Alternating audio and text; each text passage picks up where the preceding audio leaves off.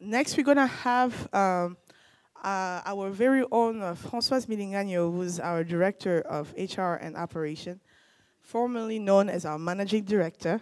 In our heart, she's still our Managing Director. She's going to come forward and talk about the concise history of CIN, our mission, our vision, and what we hope to accomplish in the years to come. Nous allons faire appel à Francoise Milinganyo, qui est notre directrice des ressources humaines et des opérations, qui va nous donner une histoire concise de CIN, notre vision, notre mission et le futur de CIN. Merci. Good morning, everyone.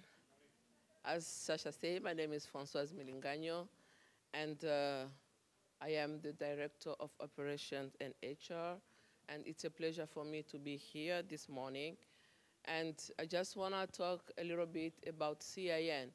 CIN, it's a non-profit organization that was created in 2016 to help the Congolese immigrants and refugees to integrate the American society.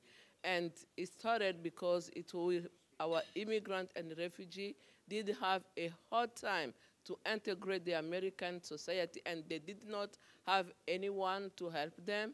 When, as you know, when you are new at a place, you find challenges, like you have a language barrier, you don't know the system, the transportation, it's hard because the way the buses function here, it's not the same as the way we're coming from.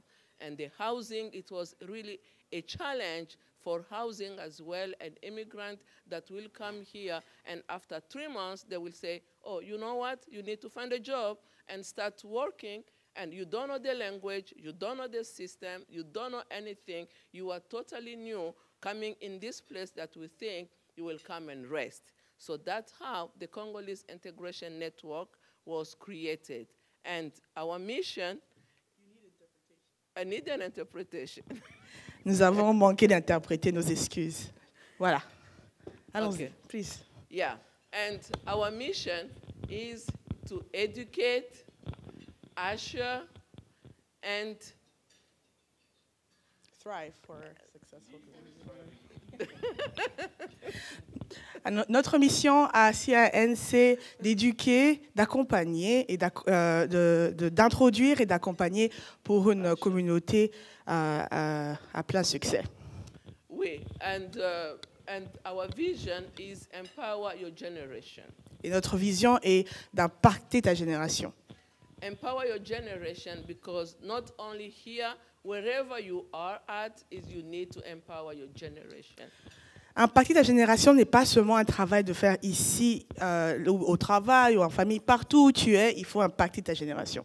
Et nous ne sommes pas seulement limités ici, nous avons aussi pensé à We are not just limited here. Yes, we also I thought got to you, girl. impact our generation, not only here, but also back home. Oui, And nous ne in pensons pas different seulement states. d'impacter notre génération ici aux États-Unis, mais aussi dans la République démocratique du Congo. Oui, c'est ce que nous sommes en train de faire et c'est, nous ne pouvons pas faire ça only by ourselves, and that's why we are inviting everybody to help us, and we need allies to support us in the work that we are doing, because on our own we are unable to do. We cannot do this. Et nous ne pouvons pas faire ce travail tout seul. C'est pour ça que nous invitons nos amis, tout le monde comme nos alliés pour participer à ce travail que nous ne pouvons pas faire tout seul. Et aujourd'hui, nous sommes honorés And de today vous we avoir are tous honored ici, de vous avoir tous ici. have you all in here. Thank you very much. Merci à tous.